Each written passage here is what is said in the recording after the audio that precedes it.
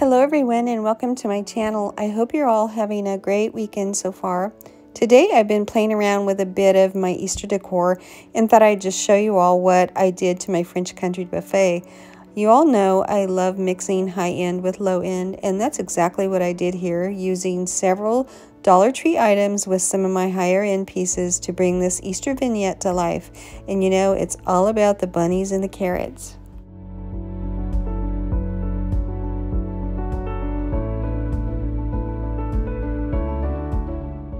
Alright guys, before we take a look at what I've done to the buffet, I just wanted to talk about that beautiful mirror I purchased at the estate sale last weekend, which I showed you all in a video. Well, after living with it for a week, I've decided not to paint it. I really love it just the way it is, and I thank you all so much for commenting and letting me know your thoughts on whether I should paint it or not. And it was unanimous. Most of you said do not paint it. So thank you all so much. I really appreciate your input.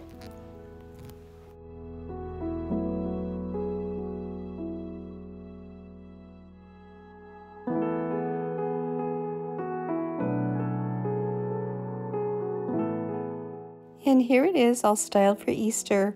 I'll show you this buffet from several angles today because the lighting outside is not being cooperative, so I hope you can all see everything okay with the lighting from my light ring.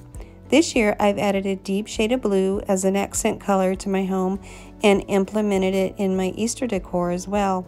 I'm really enjoying using this color palette of blues, oranges, and greens with a touch of white for a different look. What colors are you all using in your Easter decor this year? Please leave me a comment and tell me what you're all doing. I'd love to hear about your style for this spring and Easter season.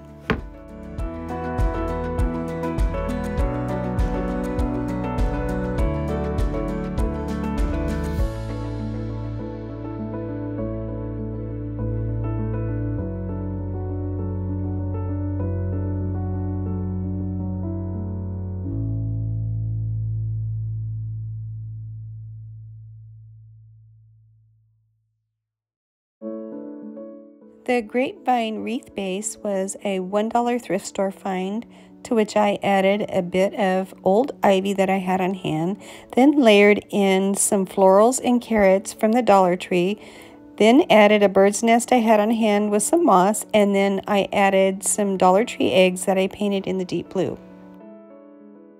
More Dollar Tree items were used here. The clay pots I purchased there and I did a painting technique on and then painted on some faux moss. The carrots are from the Dollar Tree and the little chalkboard sign was also from the Dollar Tree. The Happy Easter carrots that you're seeing here were part of a Dollar Tree sign that I cut apart to hang on the picket fence just for fun. Isn't it cute?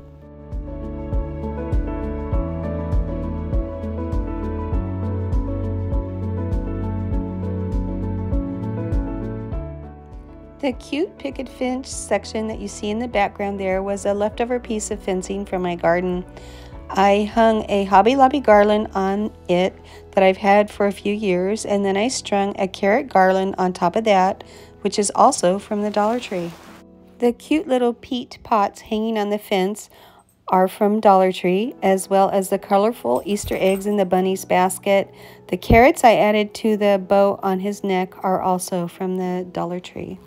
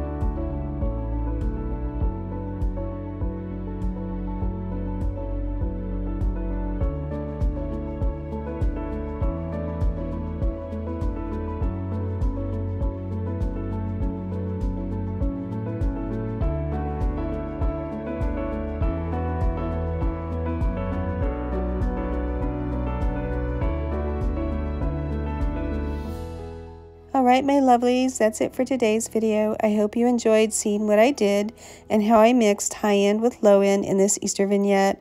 I hope you also found inspiration for creating your own beautiful vignette on a budget. Thank you so much for joining me, and I'll see you all next week for more fun decorating here on Cottage to Courtyard.